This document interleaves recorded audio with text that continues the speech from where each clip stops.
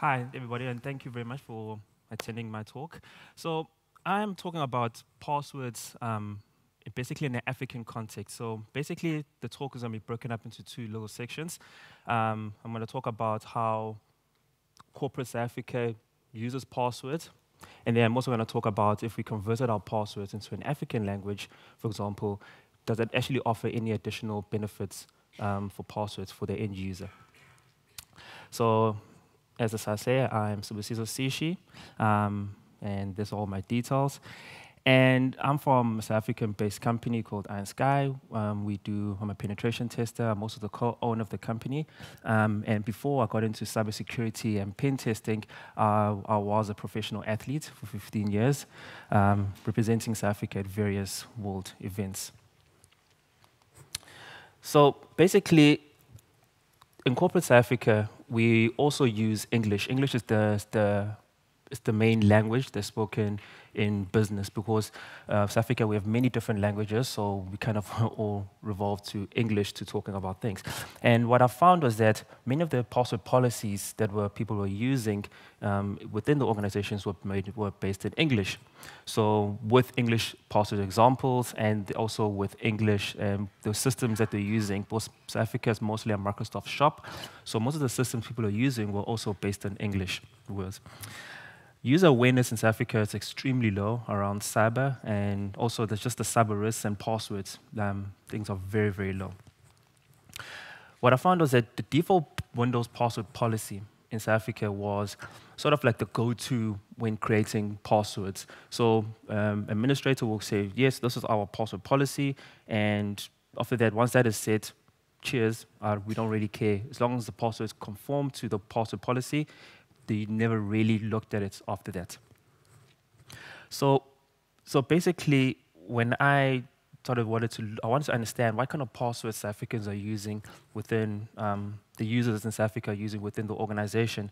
So I took seven South African-based organizations, some private, and I think 2 of them were governments, and I collected password hashes from them. So it was extremely tough to actually ask to get them to agree to give me their NTS databases that contains it. And I told them, like, I'm just using it just to see what kinds of passwords, and I'll share the results with them at the end of the discussion. So basically, I collected 2,614 LM hashes and 170,000 NTLM hashes out of this.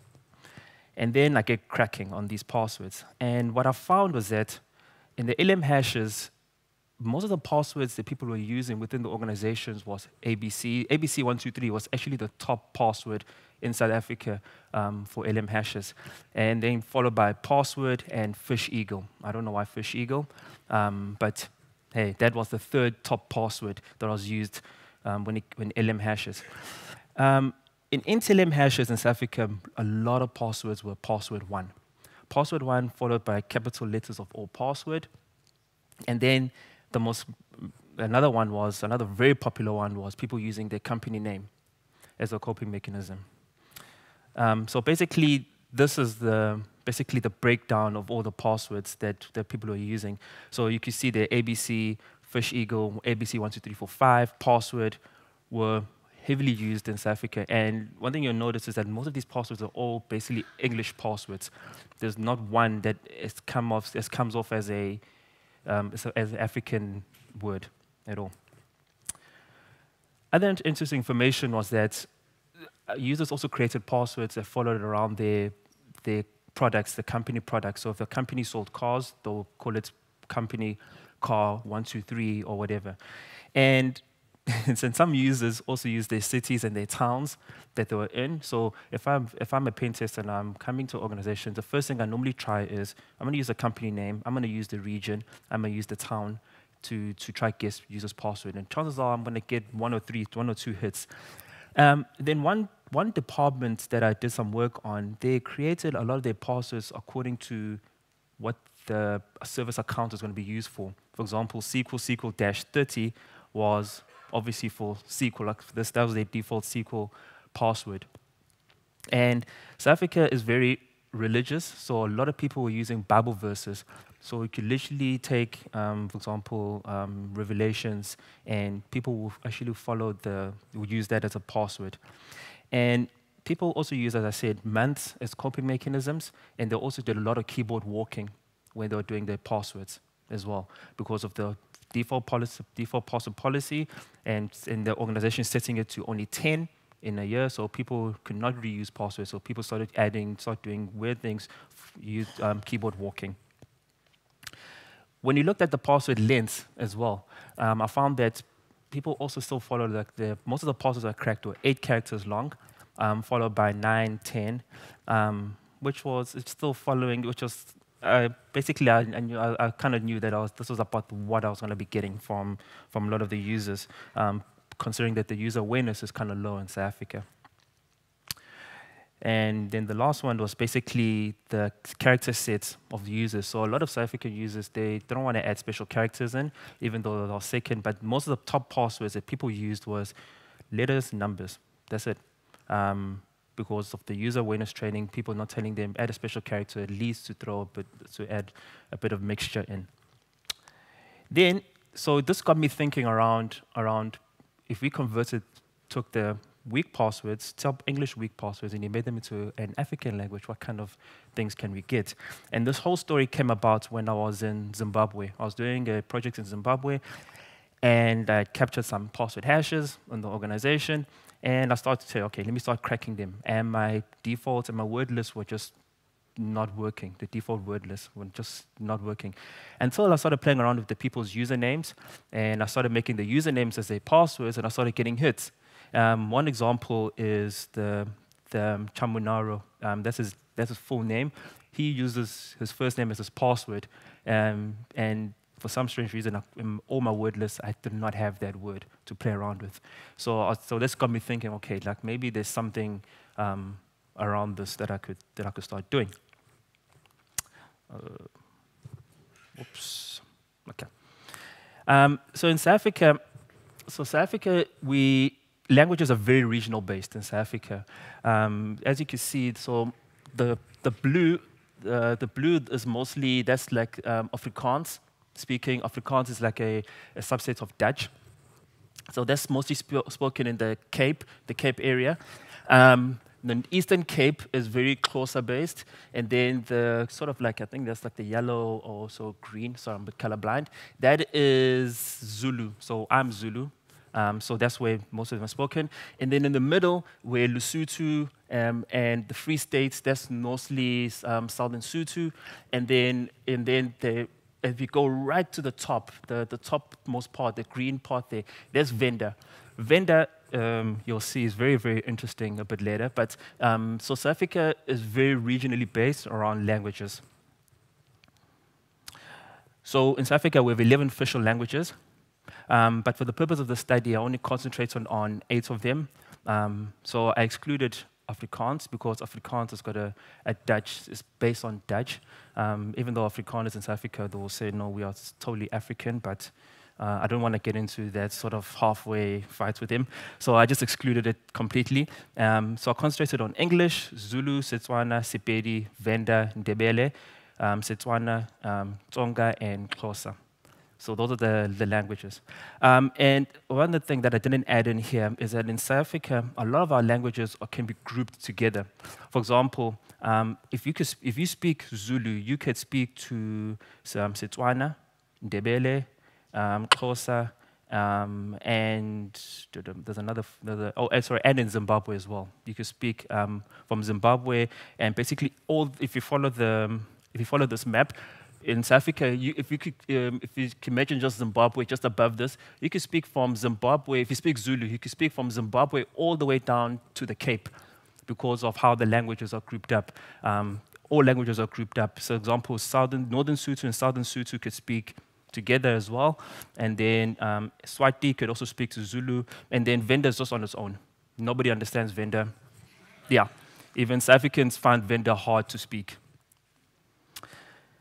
So basically, the experiment was to collect known weak passwords and then convert them to the various African languages and then see how many of these passwords people could actually crack. The whole test is around. It's not about me. It's about what other researchers can do with these passwords.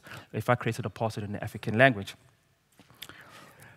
So basically, I randomly selected 19 passwords from Semantics Top 500. I just randomly chose that.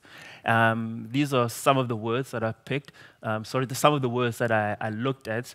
But obviously, some of them I can't really convert them into an African word because we don't have, for example, NASCAR. We don't do NASCAR, so there's no such thing for us.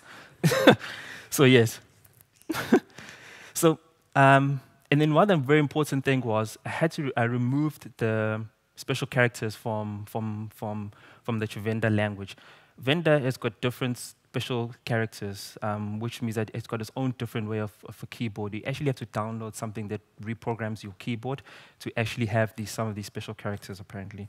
So I had to remove these because I'm not testing if a person could find also the special characters in this. Then after that, I dropped all the words to lowercase, so I could start doing some fancy things with them later.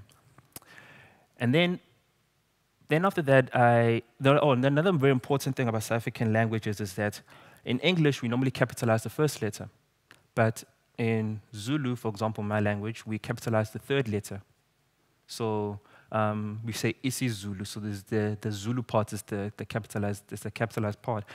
And then also, but at the same time, we also can capitalize the second letter. So we very sort of different to how English-based language is done. And then the reason for this, the reason that I also lowercase everything is because I wasn't testing whether the person if people can crack can figure out that the third character, for example, is the one that is capitalized and not the first. Because I wanted to follow the normal, how people just make a password of how they've been told in the organization. And then the special characters that I used are from the organizations that I picked at the beginning. I took all the special characters that the users used, and then I put them all together, and then I created a Python script to say that randomly pick, these are the special characters you could randomly pick. So all the special characters are from actual people used, the special characters that people used. And then what I did after that was, so I've got my passwords created, and then I hashed them in NTLM because I wanted to mimic an organization, and then I also did MD5. Why? I just don't know why I just picked MD5. So yeah. So these are the words that I picked. So the yellow are the English words that I selected, and then these are all the languages that I select, the 8 languages. And then I converted the English word into the various languages. You'll see that, for example, let's look at password. In Zulu and Xhosa, the word is exactly the same. So that's why I said to you, in South Africa, our languages are very much grouped together. There are some languages that I just couldn't not find the words. For example, Chivenda. As much as I try to find those words, it's exceptionally hard to find them because where I was in South Africa, there's quite a few Venda people, but the problem is that most South Africa we speak so much English, and some of our languages. When I speak Zulu, for example, we even start to incorporate a lot of English words into our languages. So some people it's kind of like when I ask them, like, hey, what's the word for come in? They're like, I don't know. So it's kind of tough to get some of the words. So basically I was just like, it doesn't matter. I've got most of the words that I wanted to play around with. And then if you look at let me in the Xhosa side, so the second one, the bottom there, you'll see that it's got 2 words. Sometimes in African languages, for example, let me in, it can mean 2 things. It can mean gifage. Gifage means put me in. Phakathi means come in. But we use those words sort of interchangeably depending on the sentence and depending on who you're talking and how you're talking to and who you're talking to as well. So I just said, let me just add both of them in, I'll test both of them. And then what else I did was that I took the months because, as you know, users like using, some people's coping mechanism when creating passwords was to use the months and convert them into the various languages. And use the months of January 18 as a password. So I said, okay, let me also test months to see how effective they could be as well. So basically, I used the months that I used are the traditional words for each month. Or sometimes in Zulu, for example, we can say July or July, which is still very much English-based, but it's not the real way of saying it. So basically, I said, okay, let me test the traditional way. So I converted each month into the languages. And then this is just an example of some of the passwords that I created. So I capitalized the first letter, as you can see that the hashcat mask, capitalized the first letter, added random number in, and then added in a special character. And for the months, I capitalized the month, and then added 18 at the end to represent this is 2018. So yeah. And this is just the breakdown of so I created 330 of these passwords. And this is just a breakdown of all the words, so of all the passwords that I generated. So 11 characters, 10, and drop down the list up to just 122 character course. I also wanted to gauge it from easy, sort of like, to exceptionally hard for the words. Then once that was done, I've created my hash, I've hashed my passwords, and I uploaded them to various password cracking websites. So I uploaded them to Hashcat, hashes.org, and Online Hashcrack, just to see, like, what kind of password, or if people can crack these passwords. What I found was that, so I uploaded them on the 30th of July, and then I checked again on the 30th of August, so a linear month later, and I found that only 48% of them, or 159 of these passwords, were actually cracked. 100 of them were for NTLM hashes, and 55 of them were MD5. Hashkiller cracked like about 90 of the 100 NTLM hashes, and then also most of the MD5, which I was pretty happy with the results. But when I started looking at the stats, I found that most people actually cracked 8 characters.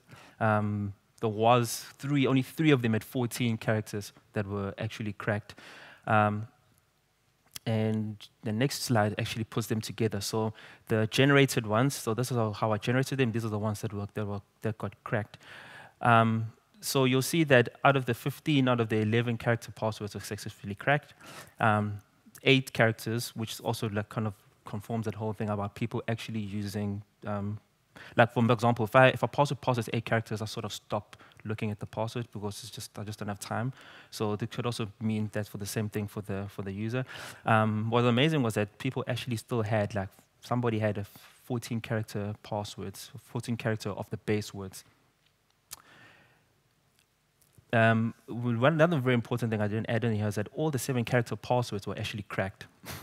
So yeah, so a person could have run a really nice brute force on all those passwords to get them at the end. Then this is just a breakdown of the base words. So I wanted to find out what base words people actually found. So the ones highlighted in green are the ones that were actually compromised by the people. So you'll find that, for example, Bible in Zulu was not cracked. Bible in Zulu and Swati, and Xhosa was not cracked at all.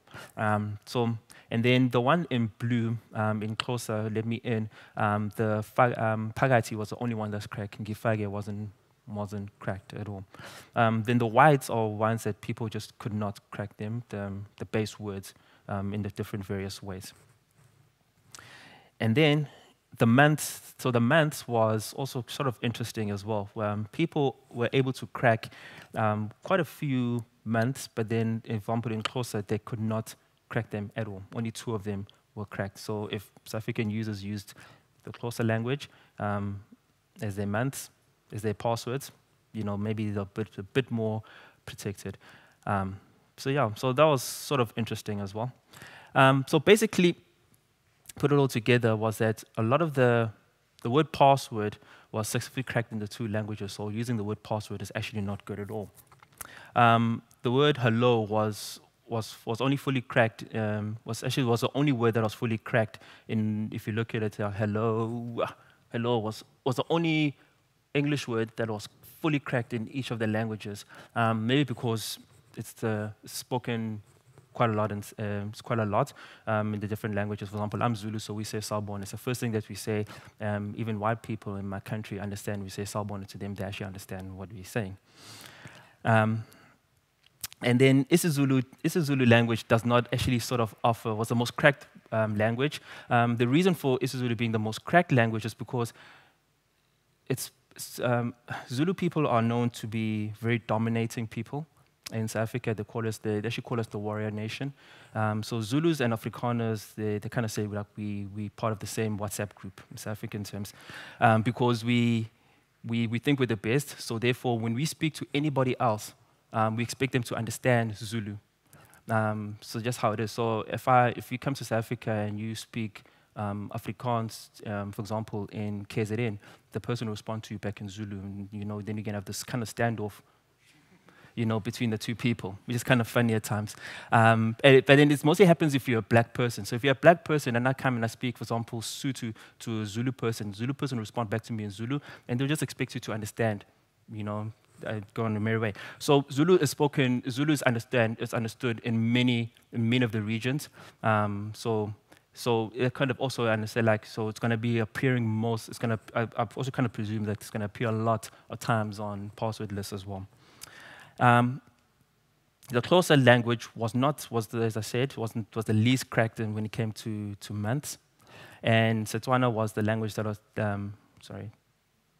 Setswana was the language that was cracked most in the months. If you reuse months as passwords, I really don't know why. I'm still have to go look as to why Setswana was the most, considering that it's very localized to only Johannesburg. So in conclusion, corporate South Africa, even though there are 11 official languages, we're still using English words as our passwords, which really think we should be moving away from that and start training the users to start thinking, saying like, instead of using English, why don't you use your home language, just to make it a bit difficult for a person to try to crack. And then also password also was the most popular language was the most popular password in South Africa, also very sadly. But then this converts back to the user awareness training that people use. Normally times in South Africa, I've been in engagements where I'm sitting down, I'm doing a pen test, and I say to the guys, what's the domain admin password? And somebody will shout it out for me, And it's normally company name 123. So it's still very sad that you can still get away with stuff like that. So basically, if you convert the English words into, for example, the Zulu language, it did not really offer any sort of protection, any additional security features for the user. So, but then it's always better. So on my side, I've started looking at, for example, using vendor. Even though I don't speak vendor, I started using vendor words as my passwords, and stuff like that, because it just makes it a bit harder for the person, because they'll say, okay, this person is Zulu, for example. Let's say somebody's like me, is trying to guess what kind of password you are. They say, okay, I know this person's going to use an African language. He's Zulu, so Sean's going to use a Zulu word. Good luck. So yes, so that's basically me. Thank you.